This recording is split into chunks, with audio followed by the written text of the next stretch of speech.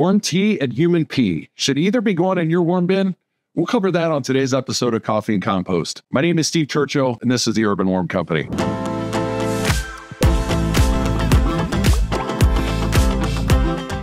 Okay, a couple of fun topics today. I've got a YouTube subscriber who says that her worm farm is heating up, and she wonders if it's a good idea to add aerated worm tea to help cool it off. Now, I wouldn't do this for two reasons. Unless the worm bin is sitting in direct sunlight, then it's heating up due to microbes. Adding a tea with billions of more microbes is not going to help that. Now, the microbes in that tea are likely not the heat-producing thermophilic microbes, but I wouldn't add them regardless. The second reason is that water is a heat conductor, and it's a stimulant for microbes too. So you might get an initial cool down, but that's not going to last very long. You might end up with an even warmer worm farm than before. In fact, when we were doing our own composting here, when our aerated static pile composter temperatures started falling before we expected them to, it was almost always because the pile got too dry, so we actually added water to light the pile back up again. If your bin is heating up, and again, if it's not due to something like direct sunlight, then it's because your mix of food and bedding is around that 25:1 carbon to nitrogen ratio where hot composting can actually take place.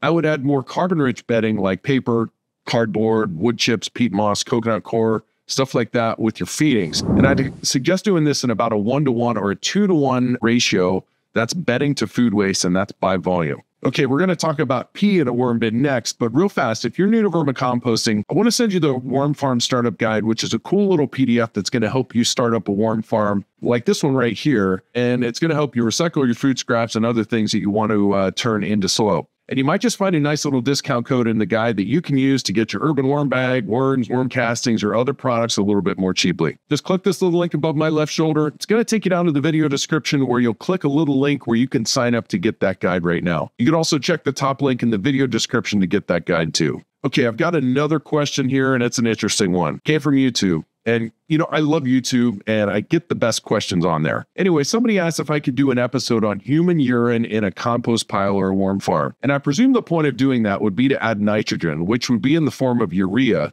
to the mix. Now, I get questions from time to time from people who ask if it's a good idea to put all sorts of strange wastes into a worm bin. These things range from dryer lint to hair and fingernails to RP. In most cases, my public answer that I would say to you guys is that these things are generally not good or bad in small quantities. And if you got massive amounts of fingernails, then I've got other questions for you. But inside, I kind of wonder why someone would want to get so creative when we have plenty of more normal waste like food waste and paper waste that could go in the bin. Most of us aren't actually composting everything that we're making in our home. So urine's a little bit different, though, than those other strange wastes because it does contain a decent amount of nitrogen in the form of urea, which can interact with carbon and promote decomposition, I suppose.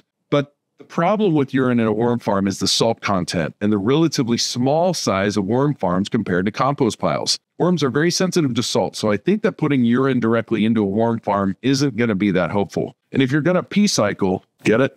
Your urine, I'd rather see you do this in a compost pile, which is much larger, isn't dependent on worms to do the decomposition, and will tend to lack in nitrogen anyway, since most home compost piles don't have enough nitrogen-rich food waste to get that carbon to nitrogen ratio down to 25:1, where true hot composting can take place. Okay, guys, I hope that was helpful. If you haven't subscribed, please do that now. Maybe leave your own questions so I can get to it on a future episode. We'll see you then.